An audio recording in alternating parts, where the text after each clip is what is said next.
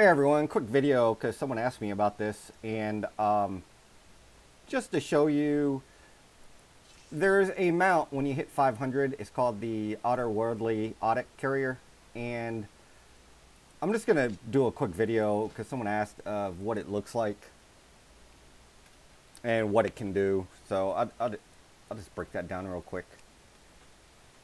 So you get this mount at collecting 500 mounts usable by one character, and as you can see, it's celestial sort of, and it does fly. So it does fly, but the good thing about this is it's a bunch of mounts in one. So like ground speed 100, flight speed 310. Of course, this depends on your,